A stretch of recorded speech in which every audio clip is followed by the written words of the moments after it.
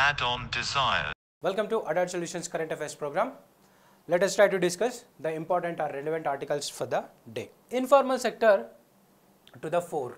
Now, what is this informal sector? What is formal sector? What is employment, unemployment? What are the different types of employments we have, sectors we have? So that finally we will be discussing about all these things related to this article. Now, it's been almost 1.5 years to 2 years we are suffering due to the coronavirus. Now, as soon as the lockdown imposed, what happened? Most of the people from urban areas tend to heading towards the rural area.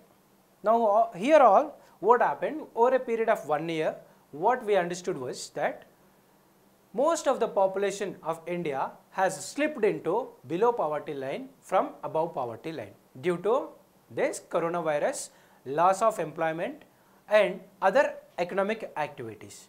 Now, who has lost this employment and what is the sectoral employment that is offering? What is the formal employment and informal employment, and then other type of like inflation and demand etc. other things will be discussing.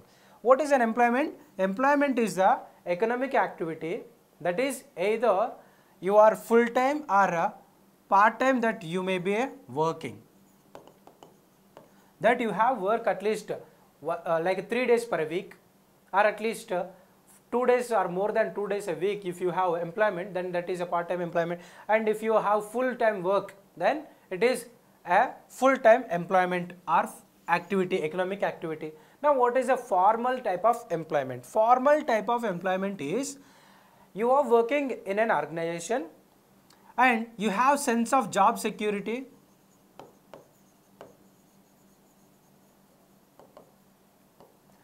and regular salaries,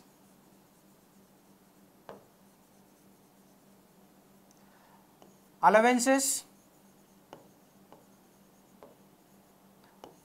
leaves etc. every benefit is available. PF, gratitude, everything is available for the people. There is a guarantee of employment. At least if you want to be terminated from the services, you will be given a notice at least of 3 months.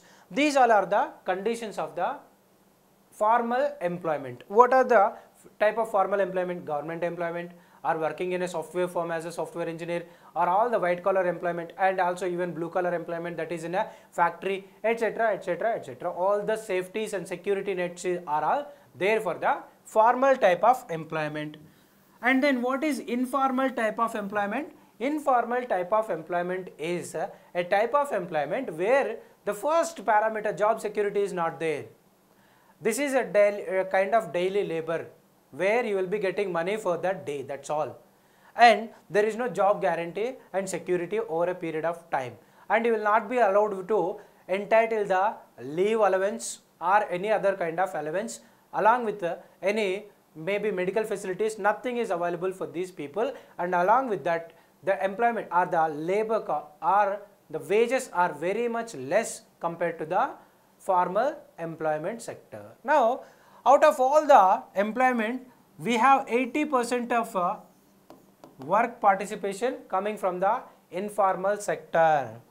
80% of the labor force that is informal. What is this informal? Maybe like working in construction sites or any other transport department where you are not having any sense of security, and then maybe mechanic sheds or all the different kind of works where these are not registered under the any Companies Act and you are just working for them, and this is completely an informal one. Along with that, coupled with all the agricultural labor that is coming under the informal sector only. Out of this 80%, 50% of it is agriculture labor, and another 25% are coming from the non-agriculture, but they are from the rural. So, only of 25% of this 80% are in the urban and coming into non-formal sector or informal sector. Now, how will these people will get affected? These people are contributing, like all informal people or all informal employment activity is generating 50% of the GDP. They are contributing to the 50% of the GDP. Now, here what happened? It used to be think that the formal sector and informal sector growth will be go hand in hand. If the formal sector is doing well, then the automatically informal sector will also be doing well. This was a myth that used to be understood before Corona. But after Corona, what happened? All the formal employment sector has not got affected almost in any way, where their jobs are almost remained same. But all the informal sector employment has gone. So here they have badly affected, and there were many people who lost their lives while they were on back to their villages. And apart from that, even in rural area that are of non-agriculture background or agriculture background, these people are also safe, as there is demand for the food. Whatever might have happened, but the demand for the food was there. So the like informal sector employees that are in the agriculture background has continued the same work, and their income did not get affected drastically. And along with that, other people who are non-agriculture dependent in the rural area are also having a safety net of MGNREGA, as we have already talked. Now under this, every person who is able to do manual work, who is willing to do the manual work, shall be getting the employment in the rural area, that is of a manual labor kind. Now due to this, what happened? This is a kind of sense of guarantee employment for at least 100 to 150 days in the rural areas, so that rural population did not get affected badly. But what happened? All the informal sector employees like housemaid or maybe cleaner, sweepers, etc., all these different people who are working in the urban, that are contributing to 25% of informal employees, are got affected, and these people have faced the brunt of the situation badly. And here we have understood that this is the area where we have to address the situation, and we have to provide the urban employment scheme or urban social security schemes for the people who are working under the informal sector in urban areas. The second thing is record surge exports help reduce cane dues. That generally sugarcane dues will be there for the farmers. This is quite general thing. Then let us try to come and understand where we will be producing sugar in our country, and what is the climatic demand for the sugar, type of soils that sugar needs to be produced, and how long this takes the sugar crop. Now in our country, we produce sugar in major two belts, that are northern belt and the other is a plateau to southern belt. These are the two areas where we are producing the sugar cane. In these areas, Punjab, Uttar Pradesh, Bihar are the one belt, and then Maharashtra, Karnataka, Telangana, Andhra Pradesh, Tamil Nadu is another belt that we produce the sugar cane. Now sugar cane, how long this crop takes to grow? At least 9 to 10 months it takes to grow. This is a kharif crop. What is meant by kharif crop? Kharif means crop season, sowing season coincide with the June months and harvesting October or November. This coincides with the monsoon of our country.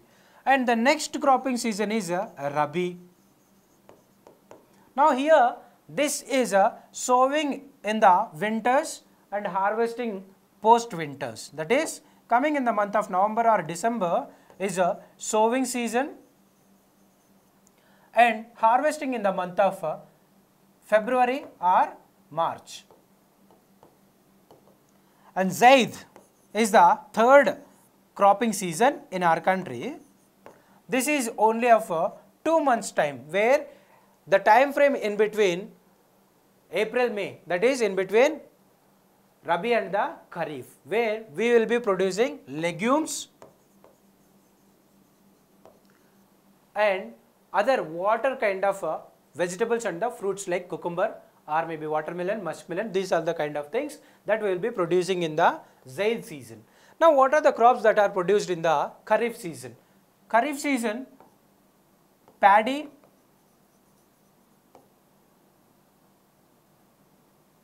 jute, cotton, pulses, sugarcane, all these are the things that are produced in the Kharif. And Rabi season is wheat and soya bean, other crops that are produced in Rabi season. Whereas this sugarcane needs 9 to 10 months of a cropping period. It needs a high temperature that is ranging from 20 degrees to 30-35 degrees. Whereas that temperatures are not possible here in this region, and this needs fertile soils with good amount of irrigation or availability of water. But whereas you have good amount of temperatures in south, but it is not offering here in the north. Whereas here in the south it is not guaranteed that to have the fertile soils with coupled with fertilizers and pesticides along with the water facility, where here it is enormously available fertile soil along with the good amount of supply of water. That is the reason why these people are producing the sugarcane, though it is not a resident crop. Now here it is giving good amount of sucrose in the sugarcane in south area, but whereas the sucrose content in the northern region is very less compared to the southern region, as this is not a like a traditional type of crop here in the north. Now due to this over exploitation of water and groundwater table also depleting in the northern areas, and along with that there is a huge socio-economic imbalances are also causing here in the northern area because of the shift of the crops from southern areas to northern areas, which are also causing the ecological impact over the area. Now let us try to understand other topics that are relevant to this sugarcane. Sugarcane is having a huge base of employment, that sugar crushers, as this is a sugarcane harvested or sugarcane sown in the months of maybe May, June time, and which will be harvested in the months of maybe February, March, this only 2 to 4 months of time where you will be having the crushing time. Now after this 4 months crushing time, what happens, all the mills has to shut their mills, and this is a quite seasonal type, so the crushers are quite expensive. Now here this is the one of the reason for the losses or non-payment of the bills to the farmers. Now sugar industry is broadly distributed in two regions, that is Uttar Pradesh and southern part, and South India has a tropical climate which is suitable for a higher sucrose content, giving higher yield per unit area as compared to the North India. The significance, multiple linkages. Sugar is a labor intensive industry and also which is value chain from the cane growing sugar alcohol to many other products that are produced based on the sugar. Now source of employment, sugar industry is source of livelihood for 50 million people in our country, and this is also having multi-dimensional usage as byproducts. The byproducts are sugar, as the sugarcane is crushed. What are the byproduct that comes out of is the sugar crusher is bagasse. Now this bagasse can be used, molasses and bagasse can be used as the byproducts or inputs for some other industry, and you can even make biodiesel from this, where we have been emphasizing upon the biodiesel, as recently the Prime Minister also has mentioned that we have to try to blend the biodiesel with the diesel, so that we will be like controlling the usage or reducing the consumption of the fossil fuels for two purposes. One is to reduce the cost and import bills, and the other is climate impact. For livestock feeding, molasses from sugarcane is used for the alcohol production and also livestock feeding, since it is hugely nutritious. Biofuel and bagasse are the other products that are of useful from the sugar industry, where it is important, and this is also relevant in the exam context as well. This may be like explain the unconventional areas of production of sugarcane and what are the reasons. That may be of 10 marks question, or maybe like among the north and south, where do we find the more content of sucrose and good yield compared to two regions. That is a prelims question possible.